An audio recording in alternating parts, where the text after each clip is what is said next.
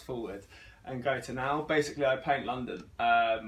More specifically, I paint my environment, which is soon to change. I'm heading to Sao Paulo in 2 weeks for 2 months to organise an exhibition for with another Brazilian artist for my company Focus London, which I started in 2016. So I'm organising exhibitions, and this is going to be the first international exhibition that I've done. And I'm also going to be there for a couple of months painting myself. Yeah, like I said, I paint London because I live here, and this is, you know, I like to paint things from life. But that's soon to change because I will be in South America. I love Impressionism.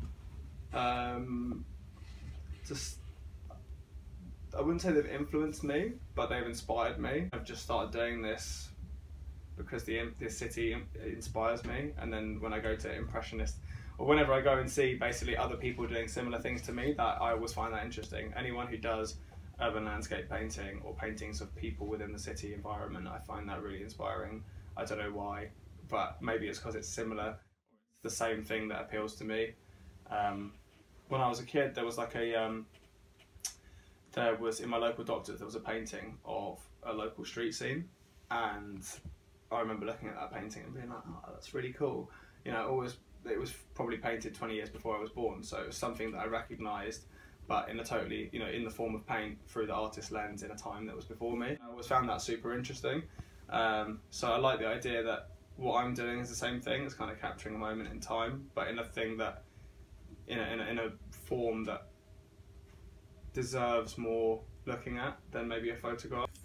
So I start all of my works with ink on canvas. You can see that one over there. So they all start like that from life. Well, they've been from life in the last couple of years anyway, most of them. And then I will take it back to the studio. I like to start from life just because you kind of get more perspective in the image, and it's less flat than going straight from photography, and plus it's a lot more interesting. You make more mistakes in life, and there's more like adrenaline when you're out on the street doing it, so you're not kind of like sitting there thinking too much about it, because you're kind of like, it's either cold or there's like people watching. That takes away the too much conscious control. So then I come back to the studio, and then that's when I turn it into a paint. I use oil paint. And this one is a commission that I just finished. It's a work in progress.